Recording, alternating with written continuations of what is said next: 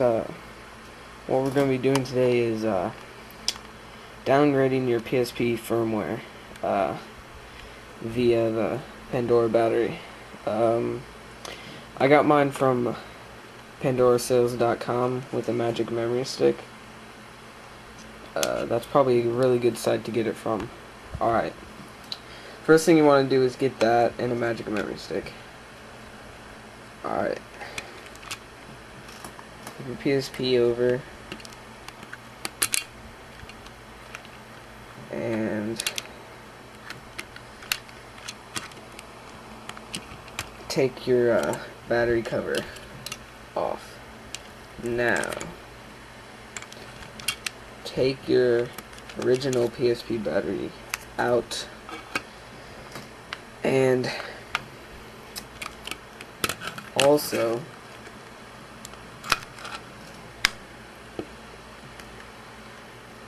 take out any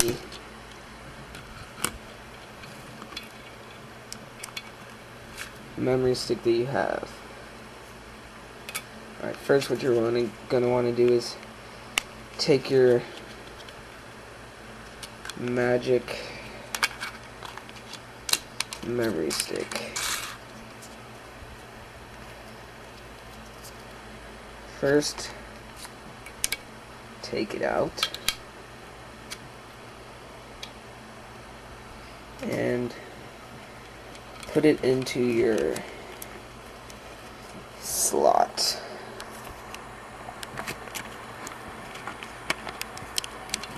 Alright.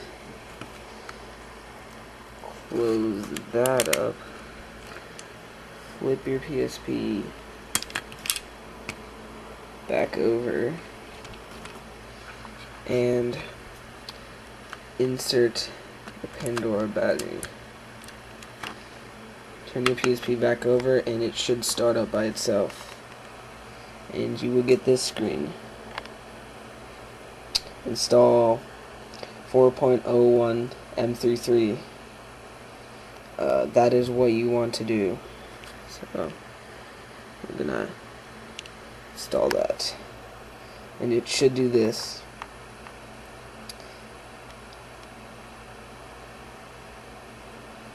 This takes about maybe 5 or 3 minutes.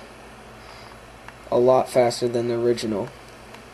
And it's a lot more easier to use. Alright. After that, it's done. You'll get this screen.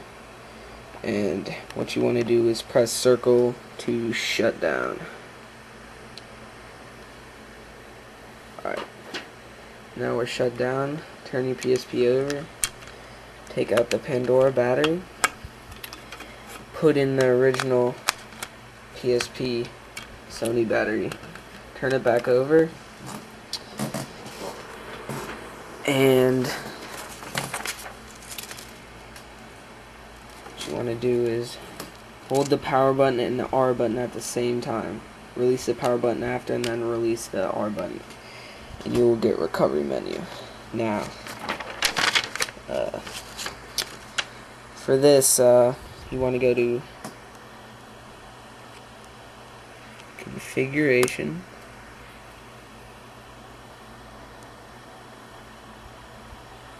hide corrupt icons on, enabled,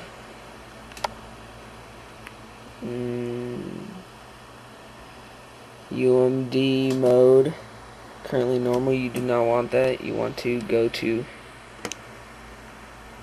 M33 driver, fake region disabled,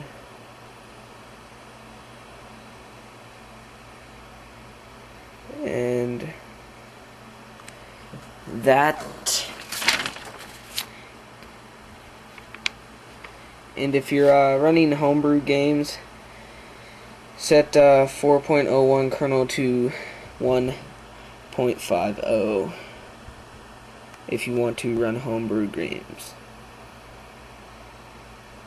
Alright, to do that you go up to here, game folder homebrew, currently 4.xx kernel. You want to switch that to 1.50. Now you can run homebrew games. Then you go back, exit, and now you are done. We're just gonna